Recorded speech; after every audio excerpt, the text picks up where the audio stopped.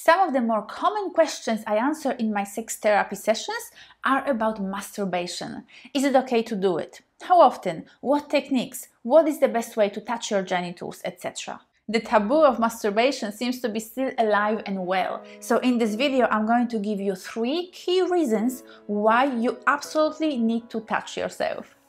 My name is Helena Nista and I am a sex therapist and a tantra practitioner.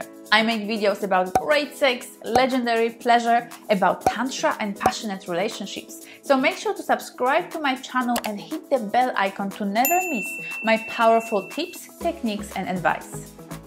Some time ago, I made a video where I showed and described the contents of my naughty drawer, and you can check it out here. Most of the viewers seemed to have really enjoyed it, but some had a serious problem with it. I actually made that video in order to inspire others to be more curious and daring in their self-pleasure practice. I also wanted to give them a sort of a permission to talk about masturbation more openly, since it is such a common, natural and enjoyable practice. In fact, I had a lot of fun showing and describing my pleasure collection, particularly that I play with some quite unusual items. But not everybody agreed with me. Some people argued that masturbation was wrong, or that it was only for single or lonely people. A lot of people still seem to think that partnered sex is somehow a higher level activity than masturbation, and they struggle to understand that I recommend self-touch not as a last resort, but as a valid experience for people who also enjoy lovemaking with their partners. The reason for this is very simple. Masturbation is our most basic form of sexual activity. The way that we touch ourselves will determine how we make love to others. If you touch yourself in a way that is quick and efficient, focused on reaching a goal, that's how you will have sex with your partner.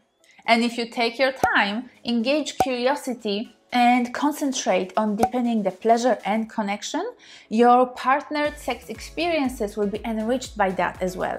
So why do you need to self-pleasure?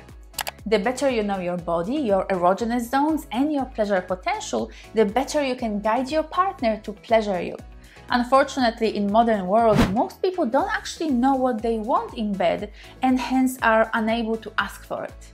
We are all different and we all have different needs and desires. These needs and desires can even change daily, which can be very confusing to our partners, particularly if even we don't understand them ourselves. Once we get to know our own bodies intimately, we can support each other in exploring our sensuality and pleasure, because it's much better to give your partner 5 minutes of what they really want than 30 minutes of what you think they want. Our bodies learn pleasure and can get better and better at it in the same way that your muscles get stronger and stronger as you keep going to the gym. Self-pleasuring is a wonderful way to teach your body how to feel sexual pleasure and to train and condition yourself for a lifetime of orgasmic bliss and ecstasy. Masturbation also allows us to overcome limiting beliefs, shame and guilt about our bodies. Touching yourself slowly, mindfully, giving yourself a loving full body massage will resensitize your skin and will help you develop a deeper connection with your physical sensations and your erotic self.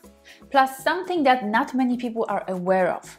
Nobody can give you an orgasm. They can only support you in having one, but whether you orgasm or not depends on you alone, on your level of sensitivity, connection, on your connection with your own body, and any limiting beliefs in your head that might be inhibiting your orgasmic ability.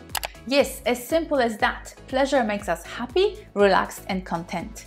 Awakening sexual energy and feeling that potent, ecstatic force flowing through our bodies charges us, energizes us, and nurtures our bodies. Orgasms cause a huge release of pleasure hormones and neurotransmitters that flood our system, giving us more satisfaction, confidence, and well-being. However, be aware that there are 2 different ways to orgasm: the explosive one, which will deplete you, and the implosive one, which will nurture you. Check out my last video here to learn about those implosive full body orgasms. If you like this video, please give me a like and also leave me a comment. I would love to know why you masturbate. I always respond to the comments personally and I cannot wait to read yours. Thank you so much for watching my video, and I look forward to seeing you next time.